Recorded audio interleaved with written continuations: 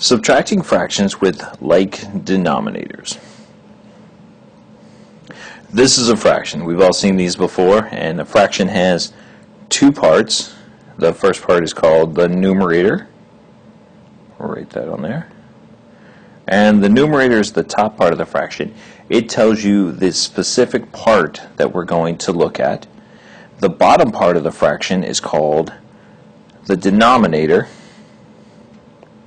And the denominator tells us how many pieces we have all together. So in this particular fraction, 3/4, we can look at it and say, okay, we're looking at 3 specific pieces, and there are 4 all together. So that might mean if you have a group of students, 3/4 or 3 out of the 4 students were boys, only one of them was a girl. Numerator and denominator. So what we're going to talk about, what we're going to learn in this video is how to subtract fractions with like denominators. When we say like denominators, we mean, what that means is the denominators are the same. So if you look at this example, we have 5/6 minus 2/6. So if I'm thinking about this, I might think, okay, we had 5/6 of a chocolate cake, and I came and ate 2/6 of that chocolate cake. How much of the chocolate cake was left? Or I guess if we look at the area model I drew, we can think of this as a candy bar. I do like candy bars. So 5/6, there was 5/6 of the candy bar left. I came and ate 2/6. How much of the candy bar is left?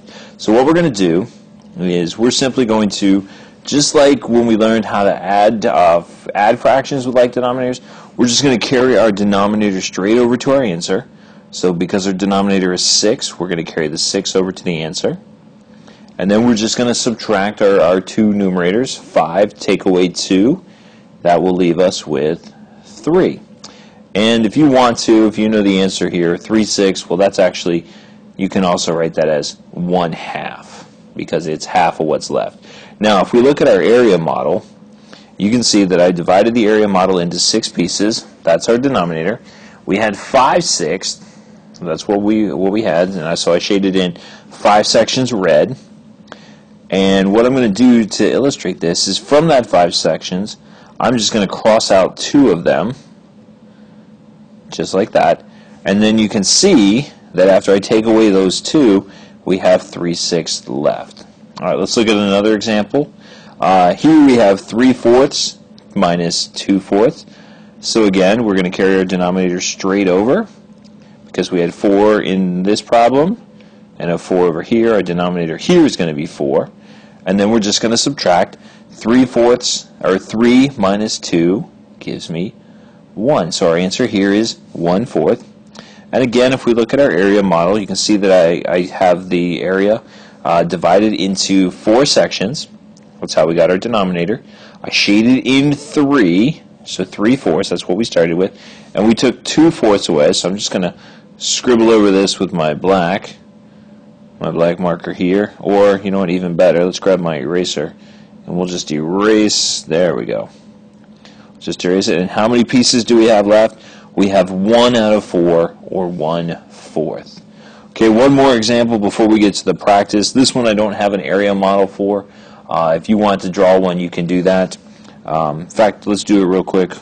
We'll do a set model this time. So 1, 2, 3, 4, 5, 6, 7, 8, 9, 10.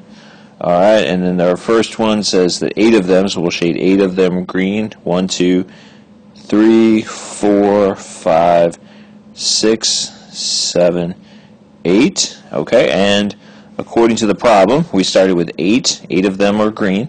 We're going to take 6 of them away. So 1, 2, 3, 4, 5, 6. How many pieces do we have left that are shaded green? Well, if you look, there's only 2. Our denominator is 10 because we still have 10 pieces. 8 minus 6 would give us 2. Okay? All right, now it's time for you to do some practice. You can solve this directly if you want to, or you can do an area model, that's fine, or a set model like we did in the last problem.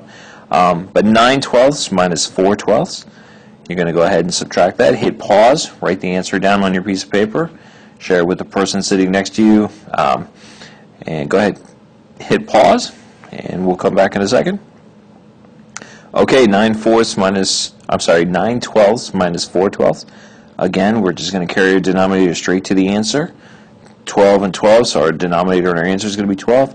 And then 9 minus 4 gives me 5. So our answer here is, the difference is 5 twelfths. Okay, practice problem number 3. 3/5 minus 1/5. Go ahead and hit pause. We'll solve that one. Okay, 3/5 minus 1/5, we're going to carry our denominator over, and then 3 minus 1 gives us 2. Let me show you what that looks like in the area model. I'm going to shade in 3/5, so there's 3/5 there. And according to our problem, we're taking 1/5 away, so we have 2/5 of the piece left, just like our answer. And then one final problem, 6/7 minus 2/7. Go ahead and hit pause, solve that, share it with your neighbor. Alright, so if we solve this again, we're going to carry our denominator straight over. And then 6 minus 2 gives me 4. Our answer here is 4/7. Alright, so that was how you subtract fractions with like denominators. And we'll see you next time.